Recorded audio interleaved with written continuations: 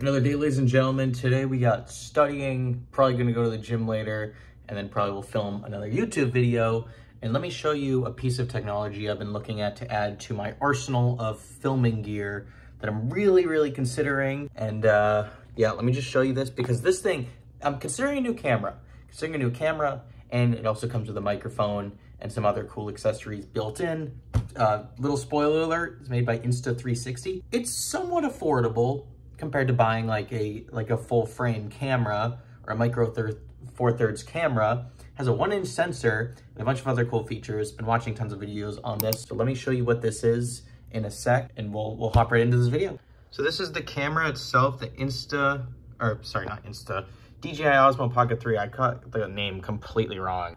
Kind of out of it right now. As you can see, it's got this cool screen. It's on a gimbal, so it actually looks like my current webcam. This is the Insta360 Link. So it looks like that. So it has built-in like physical stabilization, not digital. Well, it does actually have digital as well. You can like attach on a battery pack. It has a built-in tripod for filming. You can hold it like this. So it's like more natural to hold rather than a smartphone where you're having to like hold it like this horizontally like I'm doing. And this is the creator kit one. So it comes with a bunch of cool accessories like the DJI Mic 2.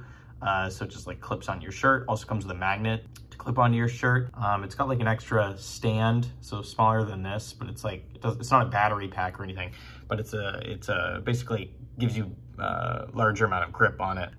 Cool rotating screen, so you can film both vertical and horizontal video. As I mentioned, it's a 1-inch sensor, so it can capture a lot of detail, good for low light. I think it also does 10-bit recording, which it has it can film up to 1 billion colors or something like that, when 8-bit recording can only do 16 million. So huge difference. So really good at capturing bright, vibrant colors and a good array of colors as well. Here are the specs. Kind of expensive. Currently also like somewhat sold out. Like I can't even buy this right now.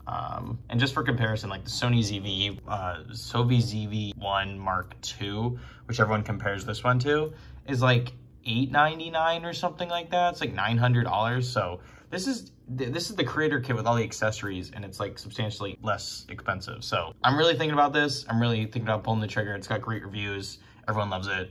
Yeah. And just for context, everything I've been filming recently has all been on my iPhone. Shot at 1080p, 30 frames per second. Quality is really good. I have really no complaints with this at all. I'm not even using a microphone right now in the audio. I normalize it in post just so the levels are accurate, and it brings it up to a level that's good for the viewer. So it's not too loud, it's not too quiet. It will like make the volume within a certain range, just so the audio level stays constant and stable, low volatility throughout the entire record, which I really like. So the thing is, on this thing, my image quality would look insane. Basically, it would look as good as like a camera, like a dedicated DSLR camera, which is kind of crazy. So comment down below your thoughts on the DJI Osmo Pocket 3. If you've heard anything on the internet about this, let me know in the comments. Love to hear it.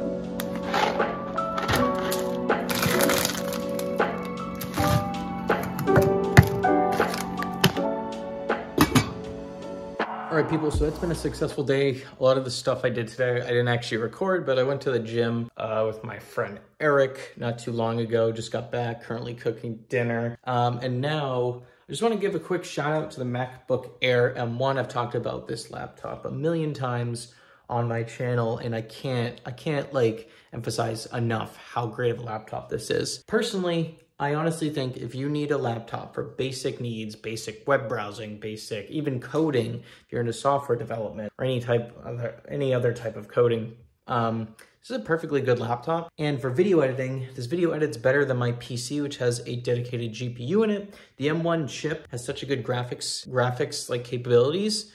So I just highly recommend this. The only downside I really see with this laptop currently is that the screen is a little bit small. It's only like a 13.3-inch display. However, the display is actually really good in terms of color gamut, color accuracy, color vibrancy, and overall sharpness of the display is really good too, because I think it's around 1440p in resolution, which makes video editing on this thing amazing. So can't talk about this laptop enough. It's amazing. It's on sale for around $750 a lot, although you can buy a third-party used for even less money. So guys, with that, thank you so much for watching. I appreciate all you guys checking out the channel, and I will see you guys on the next video from Tech with Scott. Peace out, everyone.